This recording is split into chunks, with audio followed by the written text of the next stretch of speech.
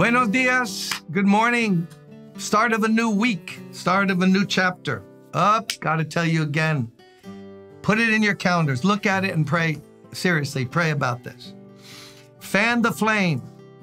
National Conference for pastors, leaders, staff, wives, and interested Christians who love their Bible and want to see God do more through them in the days that we live in. Come on. We all have a flame inside of us. The flame of the Holy Spirit. Let's ask God to help us to fan it. Begins on Friday morning at 10:30, registration from 8 to 10:30, then up to lunch, then 2 hours for lunch. We're going to give you 25 restaurants, walking distance from the church as you have lunch. You'll meet new friends. If you're single, hey, who knows? You never know. Only joking. And then 2 sessions on Friday afternoon. Dinner is off. Friday night is off. Then Saturday, 2 sessions in the morning. Lunch again at the restaurant of your choice. Then 2 more sessions in the afternoon. Great speakers from around the country. And then you're off for dinner.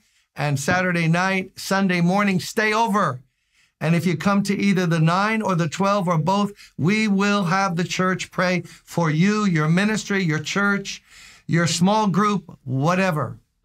Come on. Bring red velvet cake with you if you come. That'll give you a choice seat in the auditorium. Only joking. No, seriously, pray about that. You know what it's based on? No fancy teaching. Listen, if teaching and preaching alone would have done it, don't you think America would be different today? No, I mean, let's be real. As they say on Fulton Street, let's do real talk. We need something from heaven.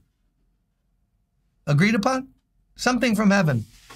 Oh, you don't believe anything can come from heaven? Then I have nothing really to say from you. I still believe in the power of the Holy Spirit to send revival. Revival for your church. Represent your church. Represent your family. Come and represent your wayward child. Just come. Am I trying to make money? The registration fee is $100. That won't even cover the speakers. But you know what? We're going to do it. So go to the brooklyntabernacle.org, look for Fan the Flame Conference, and see you in April. Chapter 2, 2 Peter, but there were also false prophets. He just talked about the validity of real scripture inspired by God, not man-made, not man-generated. And now we're going to get into the major thrust of the letter. But there were, in contradistinction to real scripture, but there were also false prophets among the people in the Old Testament time, just as there will be false teachers among you. They will secretly introduce destructive heresies, even denying the sovereign Lord who bought them, bringing swift destruction on themselves. Oh, wow. Hello, wake up. I just heard an alarm go off. Did you hear that alarm? Notice these emphatic statements. There were false prophets in the Old Testament. You can read about them. They drew bigger crowds than the true prophets. Oh, yes, read that. Read in Isaiah, Jeremiah, especially Jeremiah, Ezekiel. The ones who really gave the true word of the Lord were not only drawing smaller crowds, many times they were persecuted and thrown in a pit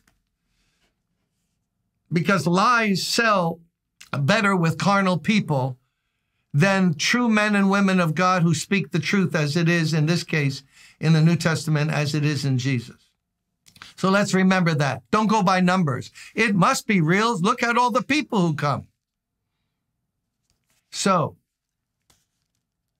there were false prophets, and just as there will be false teachers among you. Well, I don't receive that. Well, you better receive it, because God-inspired scripture says, there will be false teachers among you. Bringing in destructive heresies. We'll get that. False doctrine. We'll get to that.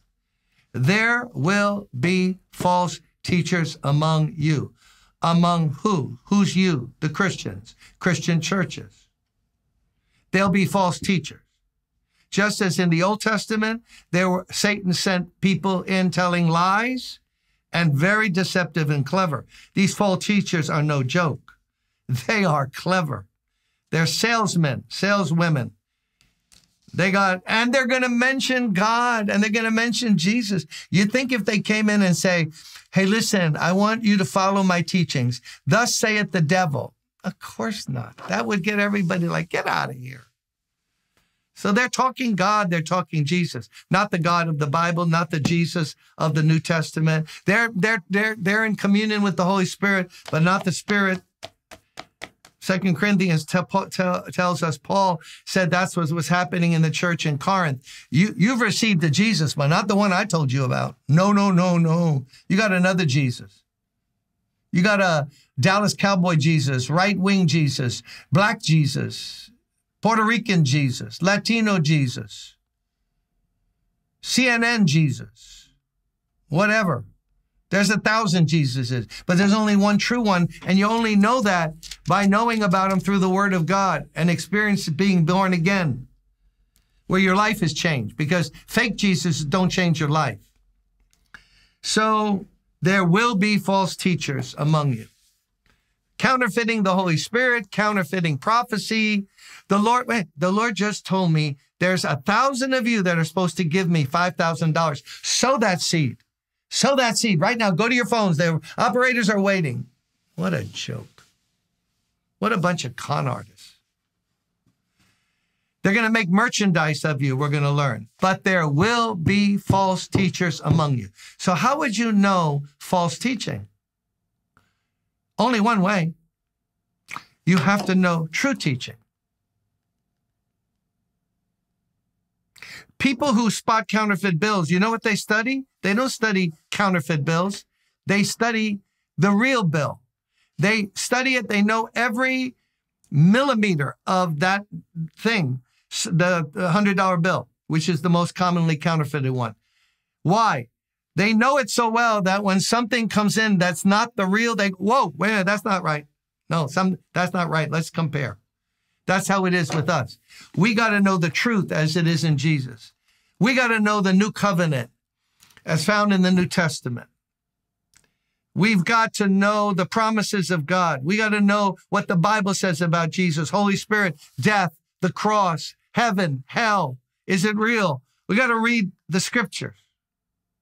Then we can pick up the false teachers. Biblical illiteracy is the hunting ground for false teachers and false prophets. People who don't know the Bible.